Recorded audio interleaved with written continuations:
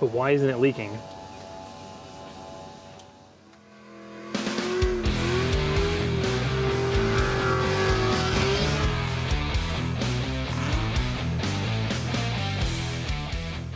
All right, so where we last left off, I had Tahiti's transmission in shambles, and I was getting ready to kind of Frankenstein it together with the mishmash of parts from her blown up transmission and another blown up transmission I just had lying around in the garage. Now, I have since gotten this thing together, and in the next video we're gonna install it, and I'm gonna just kind of show you guys exactly what I put into it before I actually assembled it. But yeah, before this thing can go back in Tahiti, we need to replace the fuel lines. So I actually been kind of meaning to do this for a while, and the only reason I'm tackling it now is because the transmission is out. It's going to be a little bit easier to kind of get to everything. So when I did the brake lines, I think sometime last year, I did notice the fuel lines looked just as bad. And to my knowledge, I don't think the fuel filter has ever been replaced on that thing. Probably has 250,000 miles on it. The lines are so crusty, I didn't even want to attempt to change it. So that's kind of the only maintenance thing I never really did to that thing was the fuel line, the fuel filter, and the fact that the fuel lines look like total crap. Let's just replace the filter and all the lines today. So what I have here is this kit I found off of eBay. It costs about 150, 160 bucks. And it's pretty much a plug and play fuel line kit. It replaces all the hard lines that go from the tank to the engine. Just with these, I don't know if it's actual PTFE, just nylon. It's, you know, that regular GM kind of plastic fuel line. So this is gonna replace all the rusty stuff. And it has all the OEM connections on it. So all we have to do is just disconnect those hard lines from the top of the fuel pump, disconnect them from the rail, and just plug these in their place. And it also comes with a nice, fresh fuel filter. Now, the way these things are plumbed up, the factory fuel lines, you got the hard line coming from the engine, runs down the transmission tunnel, and then it plugs into, I believe it's like the same kind of material. They're like hoses that come off the fuel pump itself. So where the fuel pump actually is in the middle of the tank, you have just hose coming off of it, and then it makes that connection to the hard lines at the end of the tank. So you don't even have to drop the fuel tank to change these. You can get to those connections right at the end of the tank. So I'm gonna link these down below in case you guys wanna check them out, pick them up. It is gonna be an eBay link, so I don't know how long it's gonna be good for, but let's hop outside. I'll show you what I'm dealing with the factory stuff, and then we'll see if we get these things installed. So underneath Tahiti here, you can see our lightly crusted fuel lines. I've made a mistake. So it would appear that I bought fuel lines for a 1999 to a 2003 when my vehicle is a 2004. Now, at the time when I was looking for these, I couldn't really notice the difference between the two. And just now, after crawling under Tahiti, I realized that the difference is mine's friggin' flex fuel. So there's a flex fuel sensor, and the lines need to go into the flex fuel sensor before they go to the engine, which means these are not going to work, but I'm going to make them work. So pretty much the only difference is Tahiti has a flex fuel sensor that the fuel line that comes off of, I'm assuming the feed that comes off of the tank or the return, I have no freaking idea how flex fuel works, but there's a sensor in line with one of the fuel lines, and it detects the flex in the fuel. So my plan is pretty much to just delete flex fuel. So these lines will still work. The only difference is I'm gonna bypass the flex fuel sensor. So the feed will just go from the engine to the filter, out of the filter to the tank, and the return will just go from the engine to the tank. And that's it. I'm just going to unplug the flex fuel sensor, and I should be able to go into HP Tuners, just delete it altogether, delete the code, and then it'll be like she never had flex fuel. And normally I would be like, oh, well, it's a, you know, it should, if it came with it, you know, I'm not big, like when the air springs break, the airbags, I know a lot of people get rid of them, they just put springs in. I'm not really big on that kind of stuff. But flex fuel, this thing has probably never seen flex fuel. We don't even have E85 around here, and even if we did, I wouldn't be putting it in that thing. So, yeah, let's just delete it. So you can probably see why this is a little bit easier without a transmission in here. I can just kind of sit under here and get to everything pretty easily. However, if your transmission is still installed, good luck. So we got our feed and our return, and then the evap is this guy right here. And that just connects right into the canister, which we can. I already got pulled off. So that's the evap disconnected. I'll just take it out of these clips, rip it out. I got to get in there to hopefully get those flipped off for the hard lines. And then our new ones, they just have those push lock fittings. And they're just gonna boop, clip into there, screw into the fuel filter. Here's Mr. Flex fuel sensor. It's gonna be going bye-bye. Now, unfortunately, I don't have my little tripod, so oh, this is gross. I'm gonna just kind of prop you guys inside my oil drip pan. All right, now how exactly? I guess we'll start with the evap.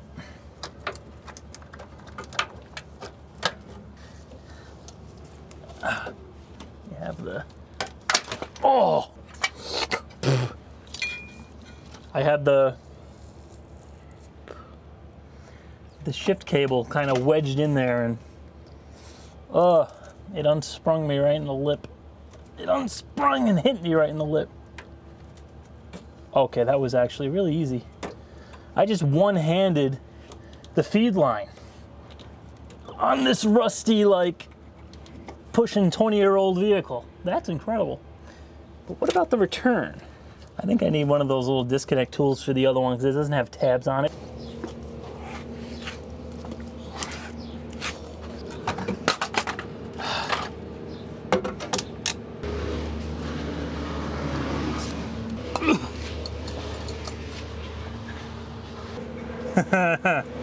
Oh, that's not funny.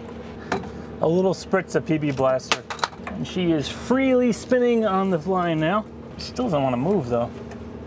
All right, I am going to pull all these 13s out. The one holding the filter, the one holding, I think the ABS unit has to come loose. Ugh. I'm gonna try to pull this stuff down, maybe cut the hard line, and then maybe I could get pliers and twist the hose over and kind of yank it out that way, hopefully. I just caused a lot of problems. Oh, I don't like that. Oh no, I'm an idiot. I'm sure you already knew that. There's a bolt, the bolt head is on the other side. So that, oh, that's broken now. How important is it?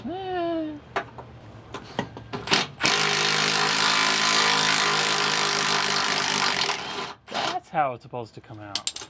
I could weld that back if I cared enough. Well, it fought me, but I did manage to get the return line disconnected from the pump. So everything's pretty much free and dangling. All we need to do is disconnect at the rail here. And yeah, that should be it. I just don't know where. So we got our feed, we got our return. Where's the vapor going? That's this guy here. All right. I gotta see where the disconnect from the hard line is, but let's get the feed and the return off the rail first. I'm gonna have to climb up in there. Get a little PB in there.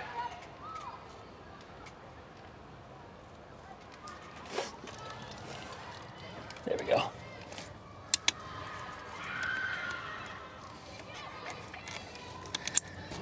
There's our feed.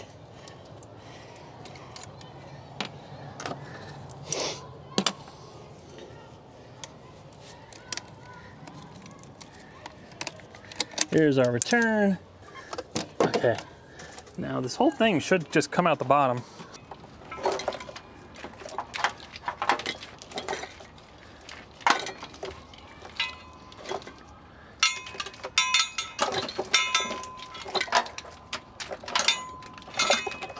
There we go. And there we are. Flex fuel sensor and all. Like, this part is pretty damn crusty, but this was really what I was seeing. I was more concerned with this. You can see how friggin' pitted that is, where these are crimped on. So that could be a huge friggin' problem, failure point. But yeah, that's it. We got rubber on one end, rubber on this end, and then there's just this little section of steel line that just connects the pump to the rail. So let me show you what I did to get that return fitting off, because this thing was a pain in the ass. Just wouldn't release. And then we'll start getting the new ones kind of strung up in there. I just spilled gas all over my feet. So here's that return line that I couldn't get off. This is the ends that would connect to the pump on the gas tank side. You can see there's like this little rubber grommet, and there's just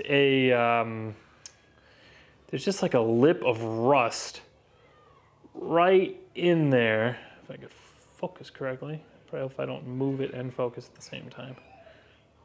But yeah, there's like this little ridge of rust in there, because this is supposed to stay inside the fitting. So what I ultimately ended up doing, instead of putting the tool in here to spread these tangs over the lip and slide the line out, I just push this in so the clip comes out with the line.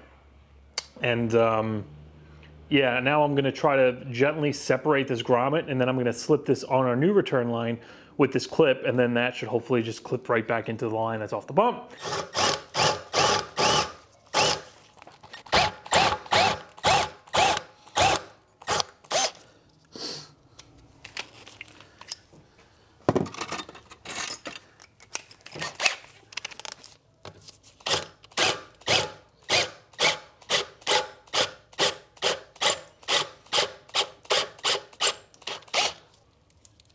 I think I did it. Man, awesome. Yeah, that was just, whew, that thing was just rusted on there.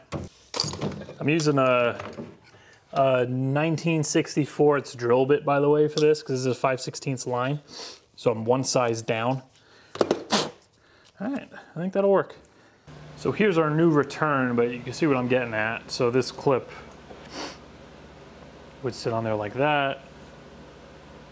This little bushing goes on like that, and that should clip in. Hopefully this all lines up fine. But yeah, normally if everything came out how it would have, how it was supposed to, when I slipped the little thing in here, these tangs would have went out, this whole thing would have came off, and this would have stood inside the fitting. So essentially when we install the new ones, all we're doing is click, and that's the end of it. So hopefully that doesn't give us a problem. So next up, I need to grab this evap line off, because I'm assuming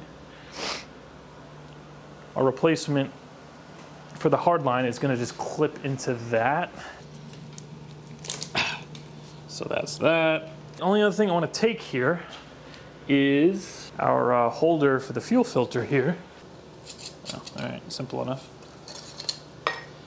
And then yeah, the rest of this is all flex fuel junk that I don't have the wrong kit. So yeah, essentially if I got the correct kit, we would have had a short line. I would think they'd include these hoses too.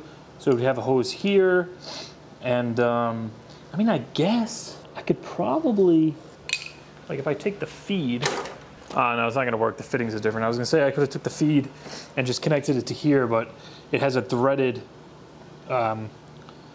fitting on it for the filter that they gave, so that wouldn't work anyway. We can actually make our evap connection here. So this is what goes down to the vapor canister. This is the end that was connected to the hard line that goes by the intake. So that's that.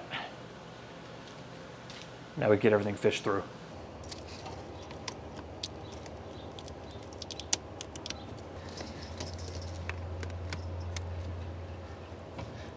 Perfect. All right, so I got the snakes in place, and they have some good length to them.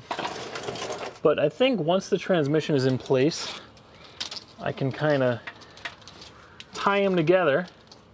I can secure them to the fuel line bracket that bolts to the top of the transmission, and then I can just kind of clip them up there, run them down here, maybe put something right into the frame here just to hold them, and then yeah, there's, you know, plenty of lanes to kind of move them out of the way, make sure nothing rubs on the transfer case or anything, Unfortunately, the fuel filter, it fits a little bit weird. The way this line comes out, you can't slip it, center it on the bracket, so that's just kind of where it's sitting. I might just try to re-drill these holes, move it over, or just use self-tappers and like a P-clamp and just, you know, add an extra strap to it. But there's that. I ran the lines themselves, so this comes out.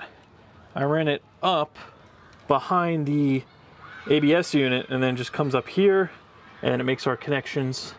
I'm in the factory spot. I already have our vapor line ran, so I just kind of loop that up around the canister to kind of take some of the extra slack out. And before we just kind of prime this thing, obviously I can't start it. I got no transmission hooked up. I guess I probably could start it. It's gonna be loud, but yeah, I got no O2 sensors either. I'm not gonna start it. But no, yeah, we'll turn the key on, we'll prime it just to make sure that there are no leaks. But the last connection I need to make is right here for the return. I just want to take you guys in close if you can see this. I am gonna link a video down below that I found on YouTube to get this in. So what I ended up doing is I put a rubber block in here for my quick jack, and I had to drive that little rubber bushing thing that was on, that came out with my old return line, you know, with that little blue clip I was showing you guys. And you probably, I don't know how well you can see this, but like, yeah, you really can't see anything. I don't have hands to hold the line, hold the camera, and get a light in there. But pretty much that bushing that's in there, I thought I could just slip that bushing and the clip on the line and just pop it in, but that's actually kind of pressed into the fitting. It was a little tight, it wouldn't just slide itself in. So what I ended up doing was I used this video, I'm gonna link it right at the top of the screen to go check the channel out. It was very helpful. And I used a 9mm socket according to that video, and I used this block here I stuck in here, and I just pushed this against here, put the 9mm socket on an extension, and then I tapped that bushing back into there, and you'll see with the 9mm socket, it fits in there perfectly. That one against the block, and I tap, tap, tap, tap until it fully seated. All right, so there we go. Our final connection has been made. Return's hooked up. Let's go ahead, turn the key to on, prime the pump, and see if anything leaks.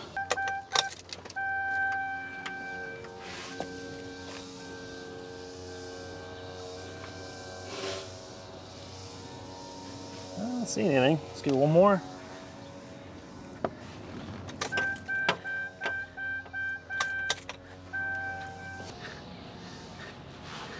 You know what? I forgot to tighten the fuel filter.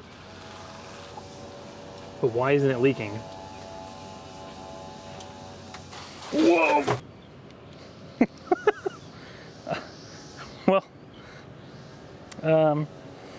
okay. So there are definitely no leaks.